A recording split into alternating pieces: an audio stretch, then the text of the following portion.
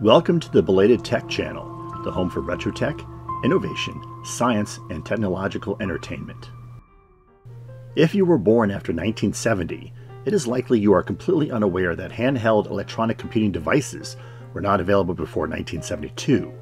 All types of handheld electronic devices, iPhones, Galaxies, PDAs, MP3 players, Nintendo Switches, just to name a few, are descended in some fashion from Hewlett-Packard's revolutionary HP-35 scientific calculator released in that year. We reviewed the HP-35 and the history of electronic calculators in Episode 3. You can find a link to Episode 3 below.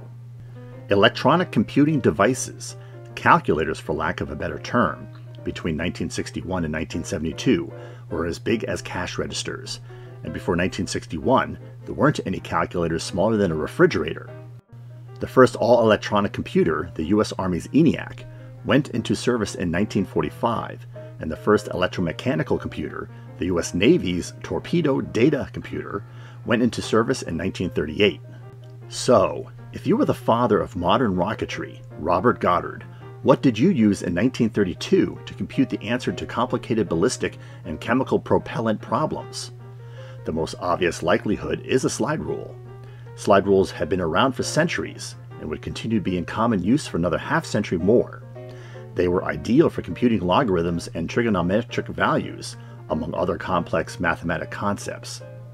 If you needed to know quickly, however, what the answer to 656 joules times 781 kilograms was, without resorting to pencil and paper, you could often use a slide rule to figure that out too.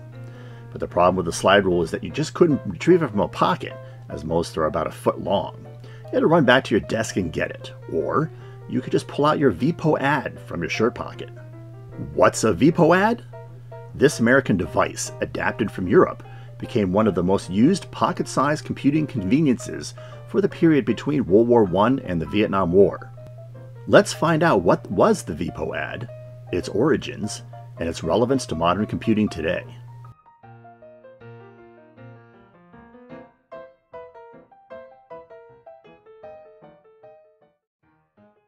53,000 Americans died in World War I, known then as the Great War, but the war brought on an economic boom that launched the Roaring Twenties. Technological advancements were being made in almost every facet of U.S. society, and no more so than in the business community, which hummed and clattered with an ever-increasing quantity of machines to make commerce more productive.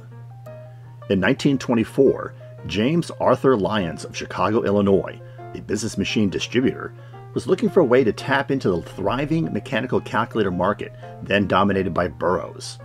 A Burroughs adding machine could cost more than a Ford Model T and was about the size and weight of a mechanical typewriter, or about 40 pounds.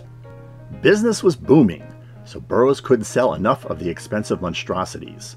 Lyons figured there was an underserved market for a much cheaper device, and he set about looking for likely candidates. Mechanical calculators of all sizes have been sold for centuries, but most were handcrafted and expensive. That all changed in 1889 when Frenchman Louis Trancé patented an inexpensive design for a handheld mechanical calculator. The calculator entered manufacturing in the 1890s, and once Trancé's patents expired in years following, other manufacturers made their own versions. The Adiator of 1920, by Berlin-based Adiator Gesellschaft, became the most ubiquitous variant, and all types have been produced in the hundreds of thousands in the 30 years since Trancé finalized his design. Lyons managed to get his hands on one of the Trancé devices and set out to find a manufacturer that could fabricate his own version. The deal he struck with the manufacturer he eventually found was exclusive and lucrative. He retained naming rights to the device, which he called a VPO-ad, short for Vest Pocket Adding Machine, and printed materials claiming that his business, which he marketed at various times as either Lyons Associates or the Reliable Typewriter and Adding Machine Company, actually manufactured the devices. His price for the VPO-ad was $2.95, significantly cheaper than the cheapest $100 Burroughs machine, but still a tidy sum in 1924. His cost was likely less than $1 a device. Who the actual manufacturer was, and whether the devices were imported from Europe or produced domestically, seems to be lost to time. It was likely that Lyons used multiple manufacturers to hold down production costs, as the competition for entry-level mechanical calculators was cutthroat. The little devices proved to be popular, and their use only ended when electronic alternatives began to surface in the 1960s. The VPOAD was anything but a toy. Lyons' devices were simple but well made, and Tronçay's ingenious design made sure that the VPOAD's calculations were accurate. The calculator had a faintly Art Deco flair, and in 1924, the VPOAD must have seemed quite the wonder.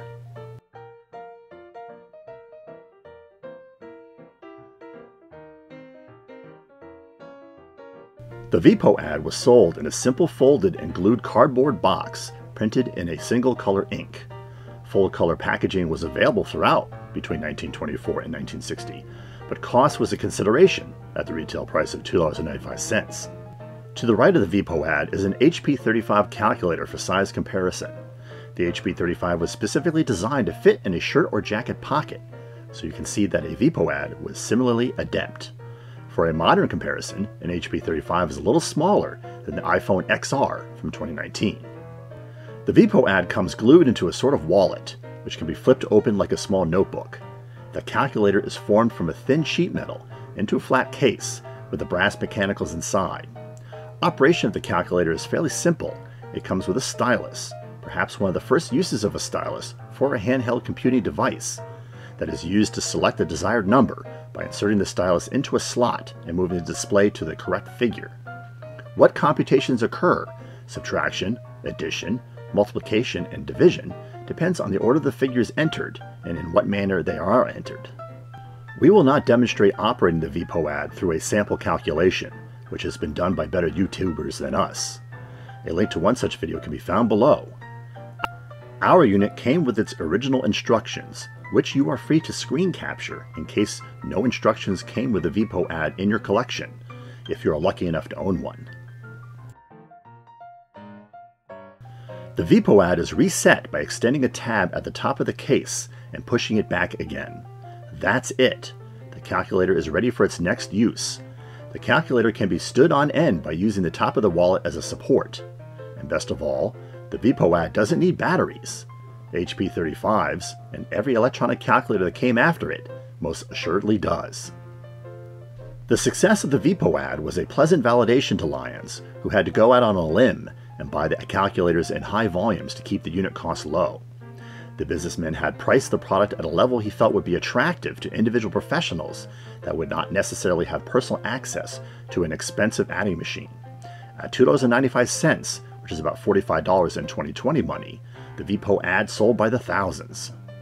Lyons knew early on that his mail-order model wasn't going to sell the quantities he needed without some help, so he aggressively solicited agents who would buy the product from him for resale, who in turn recruited more agents. The VPOAD cost Lyons less than $1 each to manufacture and package, which gave him another $2 in gross margin to book a reasonable profit and allow agents to make money.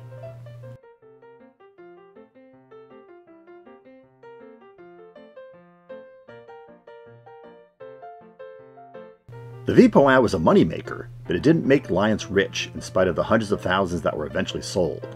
The Reliable Typewriter and Adding Machine Company remained as a small business machine distributor local to the Chicago market. It had this famous and quirky product, but often this brought headaches rather than rewards. In 1937, complaints from adding machine manufacturers such as Burroughs and Monroe about the marketing tactics of Lyons and his company concerning the VPOAD brought legal consequences. The Federal Trade Commission charged Reliable Typewriter with deceptive advertising practices and demanded remedies. The FTC's case did not accuse Reliable Typewriter of selling a defective product, as the VPOAD was an accurate calculator. Rather, the Commission's accusations hinged on the habit of Lyons of comparing the VPOAD to an expensive adding machine, although there was little in common between the two types other than that both could add. The Commission also alleged that the company was dishonest with its own agents concerning its wholesale pricing, which apparently was not consistent. And finally, the Commission objected to Reliable Typewriter representing itself as the manufacturer of the VPOAD, which admittedly it outsourced. Lyons hired a prominent Chicago law firm, Wetton, Pegler, and Dale, and tried to argue that the VPOAD marketing was not intended to show that the calculator could replace a Burroughs machine, but rather It was a more practical substitute when the features of such an expensive machine were not needed. Furthermore, Lions admitted that he did not directly manufacture the VipoAD, but since he contracted for its manufacture, that it was much the same thing. And finally, Lions protested that his wholesale pricing, which was never specifically mentioned in advertising, was his company's prerogative and should not be forced to offer the same wholesale price to everybody regardless of circumstances. The FTC was unmoved by these arguments and issued a cease and desist order on all 3 counts. Fortunately, the VipoAD had already sold in large quantities, lessening the need for the same aggressive advertising tactics. By all available evidence, Reliable Typewriter complied with the FTC order, and the company and the product never appeared again on the national stage. World War II brought further challenges to Lions, as he could no longer get the VipoAD manufactured in a wartime environment, but the Reliable Typewriter and Adding Machine Company still soldiered on, serving the Chicago area as a general business machine distributor.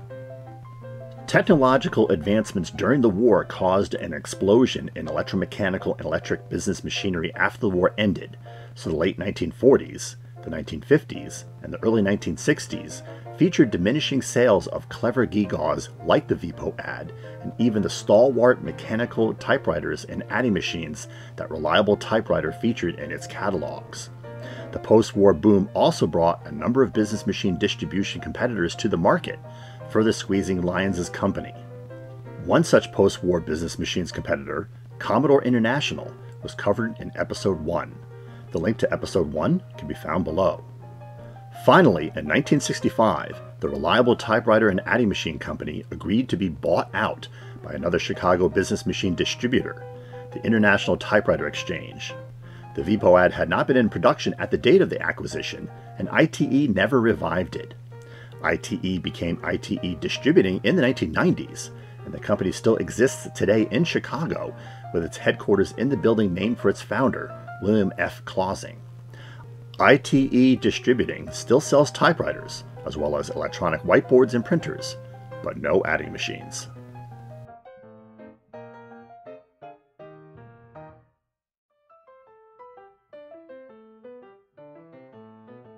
So, did Robert Goddard actually use a VipoAD while designing his rockets? We'll never really know, but since the VipoAD, other Tronçais devices, and competing handheld mechanical calculators were sold in the millions during his tenure, it seems likely that either the master himself or someone on his technical team used one. What do you think of the VipoAD and its place in computing history? Is it just an American imposter of a European product, or does it deserve a place next to the legendary HP35? Share with us by dropping a comment below. We hope you enjoyed this look back at mechanical calculators and the VipoAD. If so, click that like button. Clicking the subscribe button and the bell notification icon will also help you stay informed when new episodes are released. Links to previous computing-related episodes and our other content can be found below. Stay connected by occasionally checking our Instagram feed, where we post content from our upcoming episodes and from episodes past that you may have missed. Make sure you follow our Twitter account, where all new episodes are announced. And finally, join us on our Facebook page, where we cover current news and events related to channel content. Thanks for watching.